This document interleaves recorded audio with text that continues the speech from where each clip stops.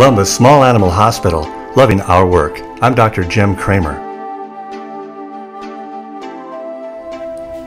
This is Crate. He's a 9-month-old male border collie.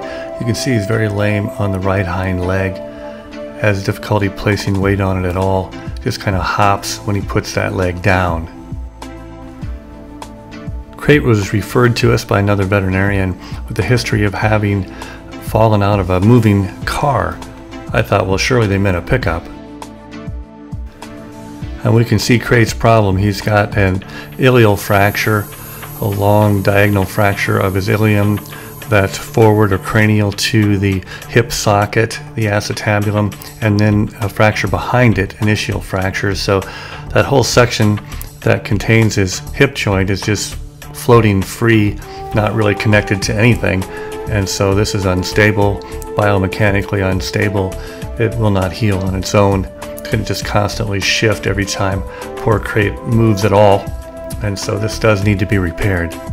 And so we take the young border collie into surgery using the autoclaved vet wrap, or power flex I guess in this case, to keep this leg sterile. And now we have our surge cam overhead camera shoot. This is a hard place to get to. It takes a lot of dissection because there's 3 different gluteal muscles that cover the wing of the ilium. They're all big and thick, and so you're working in the bottom of a well to get down to the bottom of all this thick musculature to even get to the bone at all. Then of course we have to find the fracture site, identify the structures, reduce the fracture, and find a way to stabilize or affix it so it'll stay in place until it heals.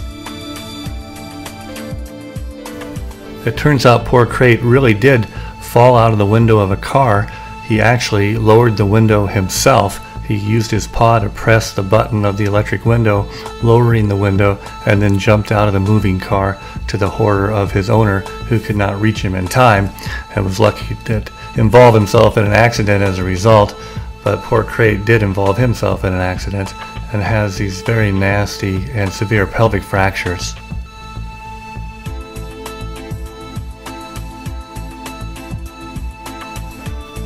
So I'm dissecting down to the level of the fracture, and I've located it. So now I'm working to reduce it. Going to have Dr. Stephanie step in to help me. Need another set of hands to hold things out of the way and hold things together and keep them aligned. And so now I'm placing a Steinman pin into the fractured area to immobilize this fracture and stabilize it, as you'll see.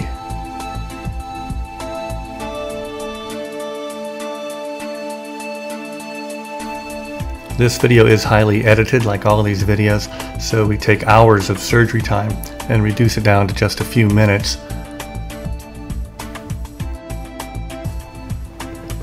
Ultimately, we end up placing 4 Steinman pins through this ilial wing to keep it reduced and hold it in place.